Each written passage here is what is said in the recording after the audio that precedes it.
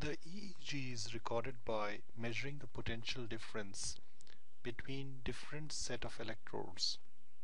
These different set of electrodes are placed on the scalp. So I will start by drawing, let's say this is the scalp, and you put electrodes on different localizations. So I'll use a different color to show the electrodes. So we have an electrode that's placed here, an electrode that's placed there, another one placed here, another one here. The order how we place these electrodes and how we identify the exact location where these electrodes should go is a part of a different tutorial, but I'll give you just some rough approximations of where those electrodes are placed.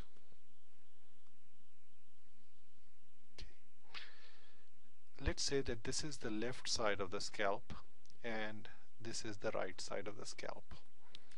Electrodes that are placed on the left side end with an odd number. Those placed on the right side end with an even number. The location, whether the electrode is placed in the frontal region, temporal region, parietal region, or occipital region, tells you whether these are labeled F, T, P, and O. So if there is something which says F3 for instance, it means that this electrode is placed on the frontal region on the left because it ends with an odd number. If there is something, if you find F4, so F tells you that this is recording activity from the frontal region, and 4 tells you 4 is an even number, so it tells you that this recording is from the right side of the scalp. On EEG, we use amplifiers to amplify the potential difference between two electrodes. So let's say that we are measuring the potential difference between these two electrodes. So we label one electrode as F3 and the other electrode, let's say, was T3.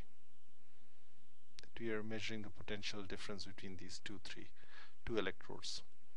The way we demonstrate it here is this triangle represents an amplifier. F3 is the input 1 and T3 is the input 2 for the amplifier. The amplifiers in EEG recording are differential amplifiers. Basically what it means is it only amplifies the potential difference between F3 and T3. If F3 has just one charge and T3 has one charge, there will not be any amplification because there is no potential difference. The electrodes, the amplifiers, are set in such a way that if input 1, so whatever is here, if input 1 is more negative than input 2, so this is input 1, this is input 2, if there is an upward deflection, so something like this, it may have two meanings. Either input 1, that is this input, is more negative than input 2, or input 2 is relatively more positive than input 1. If you have, let's say this is another differential amplifier, this is input 1, this is input 2, and you have a straight line, it tells you that there is no potential difference between input 1 and input 2. If you have an amplifier where there is a downward deflection, so this is a downward deflection, this is input 1, this is input 2, it tells you either input 1 is more positive than input 2 or input 2 is relatively more negative than input 1. It does not tell you the absolute potential either on 1 or 2, it just tells you what is the difference between these two electrodes. Let me move on to the next page here. So let's draw here, let's say that this is an EEG. You have FP1 compared to F3. If we write it in this way, and let's say that this is an EEG and you have a downward deflection here, and it continues. So when you write it in a horizontal format, the first of these is input 1, the second one is input 2. So in this case, FP1 is input 1, F3 is input 2. We'll talk about the localization just in a little while. Then we have F3, this is the second channel, and you have C3. And let's say that there is an upward deflection here.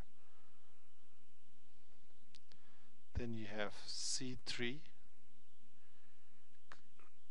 to P3.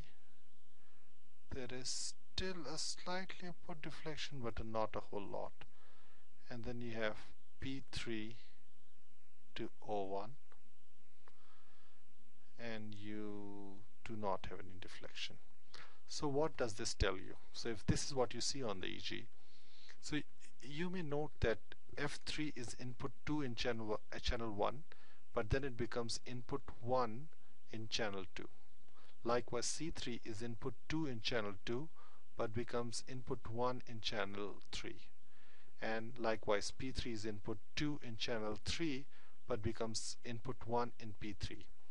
If you place electrodes in such a way that they form a chain, that the input 2 then becomes input 1, input 2 becomes input 1, you call it a bipolar longitudinal montage. So bipolar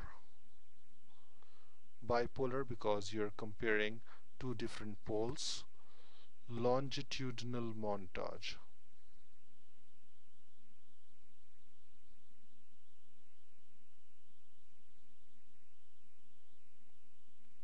So this is a bipolar longitudinal montage, and we are trying to localize the spikes here. Here there is a downward deflection, so it means either FP1 is relatively more positive or F3 is relatively more negative. But in channel 2 we see that there is an upward deflection, so it means either F3 is relatively more negative or C3 is relatively more positive. And then when we compare C3 and P3, we say that C3 is relatively more negative or P3 is relatively more positive, and we don't see a potential difference between these two. So things that are common, so the deflections are common in the first channel and second channel, and the electrode that is common there is this F3 electrode.